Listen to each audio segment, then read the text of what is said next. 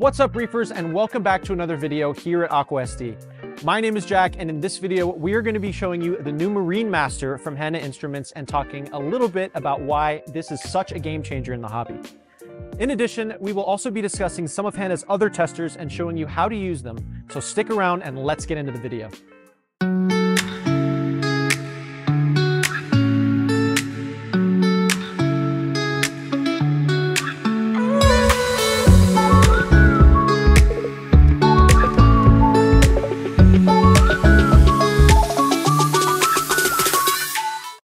Say hello to the Marine Master from Hanna Instruments, the all-in-one solution for reef tank testing. If you're looking for an easier way to monitor your water parameters, this innovative tool has got you covered. Gone are the days of juggling multiple test kits.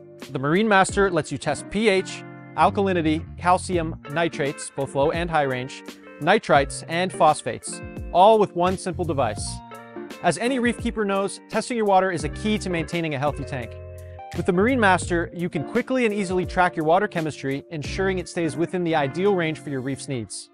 And if anything's off, you'll be able to correct it right away. Hanna really thought of everything when designing the Marine Master. One feature I absolutely love is the on-screen guide with step-by-step instructions that walk you through each test. No more guesswork or confusion. Whether you're a beginner or a seasoned pro, this makes testing so much easier and more intuitive. And it gets even better. The auto-logging function allows you to save up to 200 test results, each with a date and timestamp, so you'll always have a complete history of your tank's water parameters. Plus, you can log readings for up to 10 tanks at once. No more spreadsheets or unreliable apps to keep track of everything. When it comes to accuracy, Hanna didn't cut any corners. The optical system is sealed to prevent contamination, and there is a locking mechanism to ensure the cuvettes will not move during testing. They have added advanced optical filters and a focus lens to strengthen the signal, thus achieving even more precise results. Plus, there's a calibration check feature to ensure the tester is always in top form, and an internal reference detector that compensates for temperature changes, giving you reliable results every time. If you're ready to simplify your testing and take your reef keeping to the next level, the Marine Master from Hanna Instruments is definitely the way to go. Now, for those of you who aren't quite ready to upgrade to the Marine Master just yet, we at AquaSD wanted to take you through some of the other testers offered by Hanna Instruments and provide step-by-step walkthroughs on how to use them.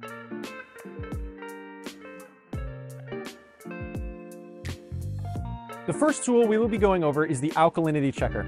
Alkalinity in a marine aquarium is simply a measure of the amount of acid required to reduce the pH to about 4.2. Proper alkalinity levels are debated in the reef hobby, but the general consensus is alkalinity should be somewhere between 7 DKH and 11 DKH, and should be kept as stable as possible regardless of the exact number you decide on for your tank.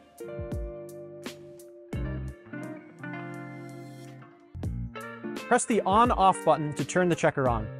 All segments will be displayed for a few seconds, followed by add C1 with press blinking.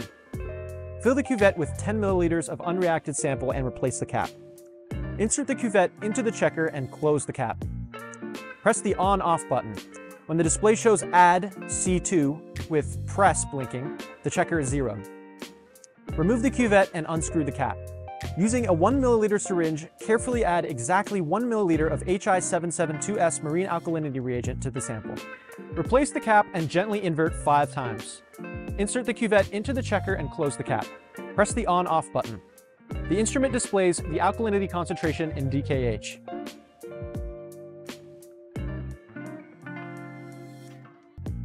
The second tool we will be showing you is the calcium checker. Calcium is crucial in a reef tank because it binds with alkalinity to form calcium carbonate, which corals and other inhabitants utilize to make up their skeletons and shells. In addition, calcium also plays a crucial role in maintaining pH in marine systems. With regards to the recommended level of calcium for a reef tank, an acceptable range is between 400 and 450 parts per million.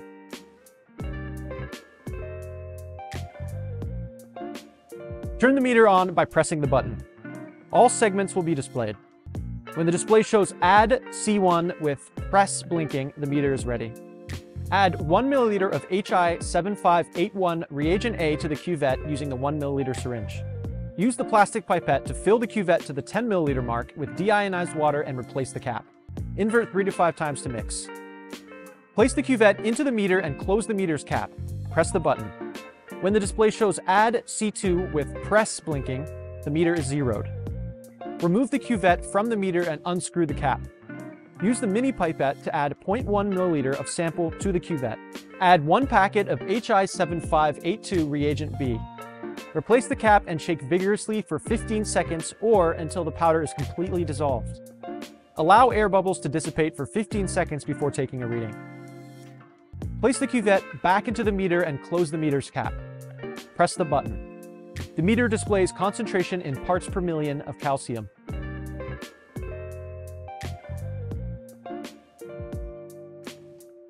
The third tool we're going to be showing you is the magnesium checker. Without proper magnesium levels, keeping calcium and alkalinity stable is an overwhelming challenge. The reason is because magnesium binds to the surface of calcium carbonate crystals, which stops calcium carbonate crystals from growing too large and thus precipitating out of the aquarium water. Although some people prefer it a little bit higher, an acceptable range for magnesium in a reef aquarium is between 1,250 and 1,350 parts per million.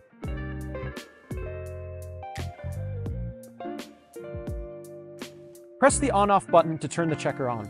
All segments will be displayed for a few seconds, followed by add C1 with press blinking. Use the 5 milliliter syringe with black printing to measure 4 milliliters of HI783A-0 reagent. Ensure there is no excess reagent on the syringe tip, then slowly dispense the 4 milliliters of reagent into a clean, dry cuvette. If excessive reagent remains in the tip, draw a small amount of air into the syringe and use it to expel the remaining reagent into the cuvette. Use the 5 milliliter syringe with blue printing to measure 5 milliliters of unreacted sample. Ensure there is no excess sample on the syringe tip, then slowly dispense the sample into the same cuvette. Ensure no sample is remaining in the tip. Note: the total liquid volume will be below the 10 milliliter mark. Screw the cap on and gently invert the cuvette 5 times until the solution has been thoroughly mixed. Ensure there are no bubbles in the mixture and the outside of the cuvette is dry and clean. Insert the cuvette into the checker and close the cap. Press the on-off button. When the display shows add C2 with press blinking, the checker is zeroed. Remove the cuvette. Using scissors, open 1 packet of HI783IND-0 reagent along the dotted line. Push the 2 corners together to make a spout. Unscrew the cap and add the content of HI783IND-0 reagent. Ensure all powder is added to the sample, as loss of powder will result in false high readings. Screw the cap onto the cuvette. Gently shake the cuvette for 30 seconds or about 18 times. For the most accurate reading, ensure all reagent is dissolved and there are no visible bubbles. Ensure the outside of the cuvette is dry and clean. Insert the cuvette into the instrument and close the cap. Wait 3 minutes and press the button to read the ppm measurement of magnesium. Alternatively, with firmware version 1.01 and higher, press and hold the button to start the 3-minute countdown, then the measurement starts automatically and the reading is displayed.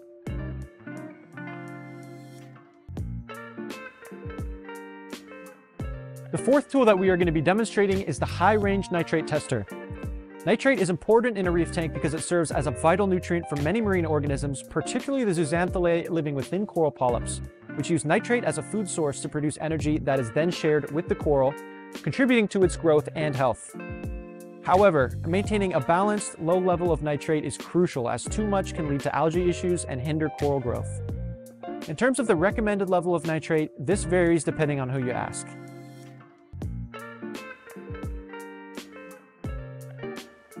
Press the on-off button to turn the checker on. All segments will be displayed for a few seconds, followed by add C1 with press blinking. Fill the cuvette with 10 milliliters of unreacted sample and replace the cap.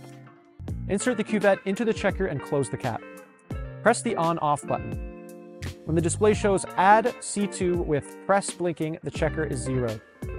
Remove the cuvette, unscrew the cap, and add the contents of 1 packet of HI782-0 marine nitrate high-range reagent. Replace the cap and shake vigorously for 2 minutes. Insert the cuvette into the checker and close the cap. Press and hold the on-off button. The display will show the countdown prior to the measurement. Alternatively, wait 7 minutes and press the button. When the timer ends, the checker will perform the reading. The instrument displays the nitrate concentration in parts per million.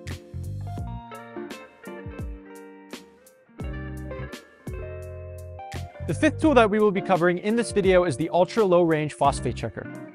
Phosphate is important in a reef tank because it acts as a vital nutrient for many marine organisms, including corals and algae, playing a crucial role in their growth and tissue development.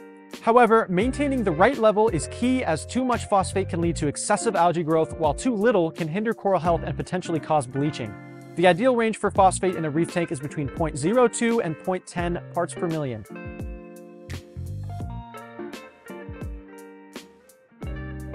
Press the button to power the meter on. When Add C1 appears on the screen, you are ready to begin testing. Fill a clean cuvette to the 10 milliliter line with your sample and fasten the cap. Using a microfiber cloth, wipe the cuvette to remove any oils or fingerprints from the glass. Then, place the cuvette into the checker and close the lid. Press the button. Once the screen shows Add C2, remove the cuvette from the meter and add 1 packet of HI774-25 reagent. Fasten the cap and shake gently for 2 minutes until the powder is completely dissolved. Then, wipe the cuvette of any oils and fingerprints and place back into the meter. Press and hold the button until the timer is displayed on the screen. The 3-minute countdown will begin. Once the timer reaches 0, the meter will automatically display the concentration of phosphate in parts per million.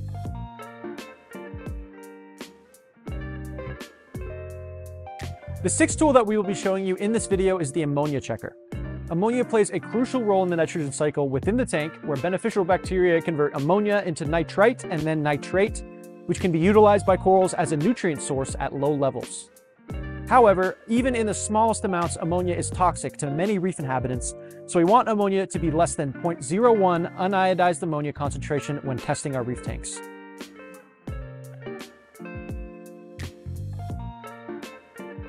Press the on-off button to turn the checker on. All segments will be displayed for a few seconds, followed by Add C1 with press blinking.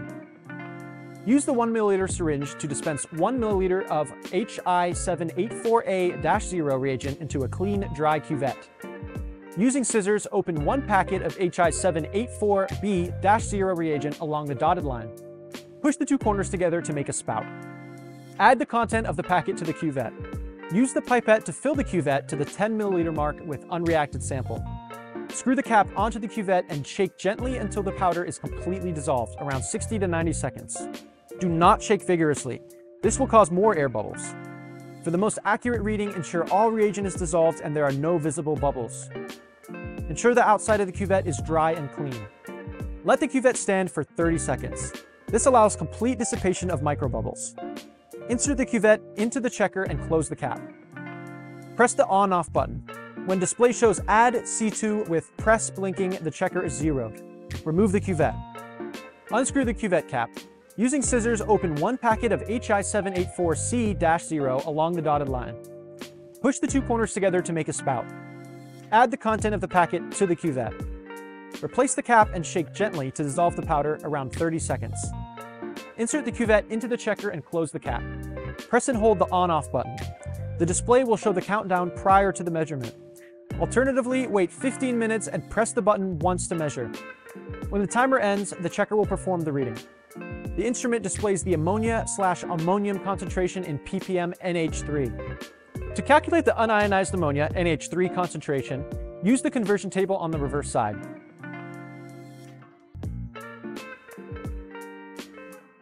The final tool that we will be discussing in this video is the nitrite checker. Nitrite is considered important in a reef tank because it is an intermediate stage in the nitrogen cycle where beneficial bacteria convert ammonia into nitrite, which is then further processed into nitrate, making it a crucial part of the process that keeps the tank clean and prevents toxic ammonia buildup. However, nitrite present in a tank can be harmful to reef inhabitants and should be kept below 100 parts per billion, as it can stress corals or fish due to its ability to interfere with oxygen uptake in their blood.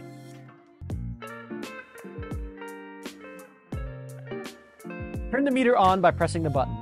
All segments will be displayed. When the display shows Add C1 with press blinking, the meter is ready. Fill the cuvette with 10 milliliters of unreacted sample and replace the cap. Place the cuvette into the meter and close the meter's cap. Press the button. When the display shows Add C2 with press blinking, the meter is zeroed. Remove the cuvette from the meter and unscrew the cap. Add the content of 1 packet of HI764-25 reagent. Replace the cap and shake gently for about 15 seconds. Then, place the cuvette back into the meter. Press and hold the button until the timer is displayed on the LCD. Once the timer runs out, the LCD will display the measurement. The instrument displays the concentration of nitrogen to nitrite, NO to N, in parts per billion.